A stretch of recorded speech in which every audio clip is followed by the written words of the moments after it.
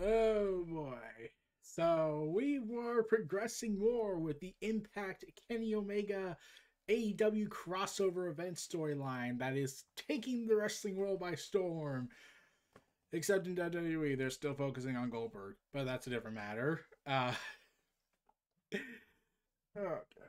So Kenny Omega and the Good Brothers with Don Callis were announced to appear on Impact Wrestling this week, and they did on their signature bus, just talking about Hard to Kill, their upcoming 6-man tag team match, and how everything's set in stone. We're the best in the world. We're the best. We're the best. We're the best. The best. The best. The best. The best. And they're just hanging around, chilling. And then Rich Swann and his buddies, the Motor City Machine Guns, come out and are naturally pissed, going through everybody, and then they get their asses kicked by Kenny Omega and choked out, and subsequently demolished by the hands of the club, of the Bullet Club, BCOG, and my god, it was just hilarious, especially when Don Callis, here's the best way to describe it. Don Callis is the executive vice president of Impact Wrestling, last I supposedly checked. And he is going ahead and burying his own world champion, saying that the AEW belt is the world championship, which means that Kenny Omega will be gunning after Rich Swann's belt sooner or later. Since Kenny Omega has been suggesting he's going to become the belt collector, which will be an awesome storyline if they are able to get enough appearances with other companies. So we should be expecting Nick Aldis to take on Kenny Omega down the road, probably. So yeah, they go ahead, get their asses handed to them. Kenny Omega and his buddies leave, heading onto the bus, and Kenny tries to get a few more shots in and ultimately gets what he wants out of this. So I say that was a fun day for them. Like, oh man. And then we cut to tomorrow's event. AEW New Year Smash. Let's get right into that. Let's see. Switch. Kenny Omega versus Rey Fenix on New Year Smash, which was originally supposed to be to end on December 30th, as the advertisement shows right here. But after the tragic passing of Brody Lee, they had to delay the show and do a tribute show in honor of him. And this would, oh boy, this match, it just was bonkers. Let's just go and say it was insane what they did, what Rey Fenix showed to everyone. And they did a clear logical solution why Rey Fenix had rightfully earned a shot at the title, because he won the #1 contendership round and he was never eliminated. He had to forfeit it. But the records show that Rey Fenix was still the winner, so that means they could easily insert him into the title picture. Logic! Sweet logic! How I missed the in wrestling. So, Kenny Omega. And noticeably, if you listen, you hear that they mention Kota Ibushi and stuff that happened in New Japan. Wink, wink, nudge, nudge. So you should be hoping for something down the road with that. Jericho's on commentary all night. Snoop Dogg did a dive, which failed miserably. And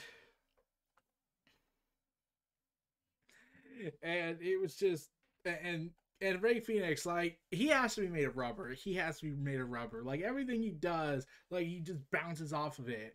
Like, when he gets slammed into the ring apron, and he bounces off of it like rubber. Which would explain a lot about how he's able to move so well and fluidly. In fact, I've been wanting to see what would happen if Rey Fenix took on Rey Mysterio in his prime. Like, Rey Mysterio can still go, but if he was in his prime, that would be insane asylum match. And you did honestly have a feeling, wait, could Rey Fenix actually do it? He actually has the shot, and he does the Eddie Guerrero tribute, Kenny Omega, and they did some insane bumps, like Kenny Omega getting stomped on his neck, the V trigger while Rey Fenix is flying. It was, yeah, and the V trigger, yeah, man, I always cringe a little bit with the V trigger. It's feel like, even though it's not the decisive finisher of the match, except for Kota Ibushi when he uses it, but it just, you hear that crack and it feels like you like Kenny just shattered someone's skull in. Whereas in WWE, when Buddy Murphy did the V trigger, it was like, oh, he's trying to mimic the Kenny Omega crack with it, but it's like WWE doesn't want him to mimic that because Vince hates Kenny Omega right now and is all bitter. I mean, like, I can guess. And earlier in the night, Jon Moxley had cut a promo vowing vengeance upon Kenny Omega, vowing to destroy him, vowing to end his legacy. Especially after he wrote a promo where he said, I have zero tolerance for shitty people, which I'm certainly is not referencing something that horrendously happened that made me depressed, and I was glad I did not have any video content because I was not in the mental mood for that.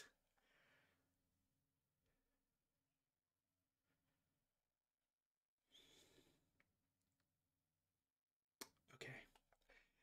And Jon Moxley is just awesome, and I was honestly thinking Kenta was going to show up on that, because he wasn't at New Year Dash from what I was hearing, and he has to eventually take on Jon Moxley, and they have to eventually do the match. They have to eventually go ahead and reveal that Kenta was the one that attacked Jon Moxley, because that was clearly what they're going for.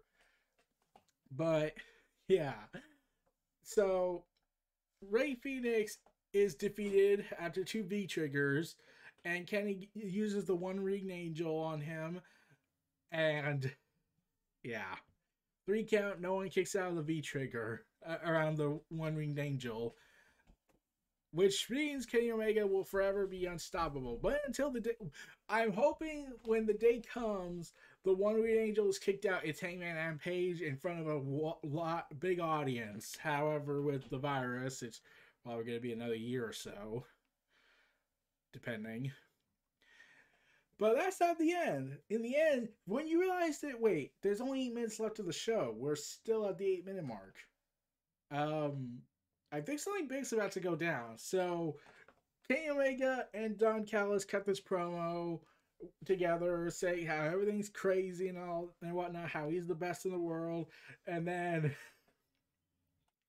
it shows and it says they witnessed history. Then we see Death Triangle, Pac, and Pentagon being attacked by the family, Eddie Kingston, the Butcher, and the Blade with a bunny on the side, and yeah, they go, and Kenny Omega is giving the order to finish off Fenix, and then here comes Jon Moxley, barbed wire bat in hand, and he looks ready to strike Kenny Omega down with all his vengeance after getting a stiff shot to the chest on him with it. And then everything went pandemonium when the Good Brothers showed up.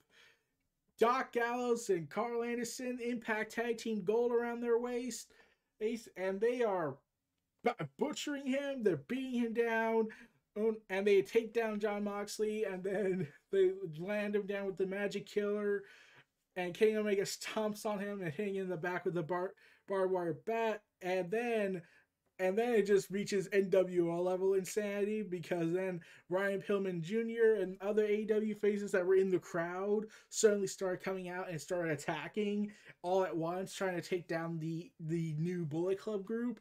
And they're just beaten down left and right, up and down, and thrown through tables. It's just pandemonium. Kenny Omega with the bat and striking people down. And then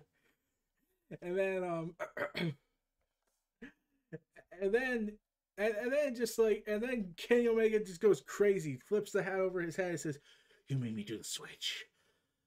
You made me do the switch."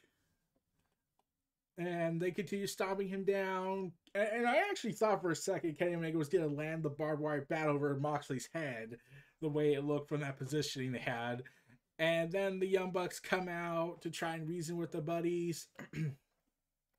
And then, and this would be the first time in, like, let's see, in theory, in the ring let's see, it was AJ Styles left in 2016.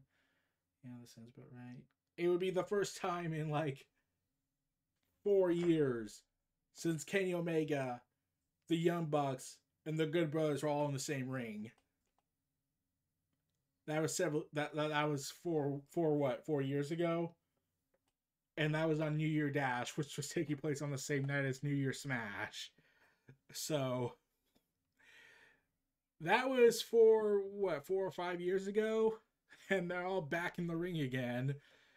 And then Griff Garrison and Brian Pillman tie up Omega by suddenly take a super kick party from both the Good Brothers and the Young Bucks.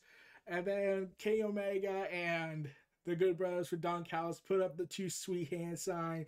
Nice to know the legal system has failed WWE for once over the stupid trademark rule. And they start trying to say, come on, man, come on, come on, come on. And then the Young Bucks go ahead and they're all together again. And the Bullet Club has now regained control of the wrestling world.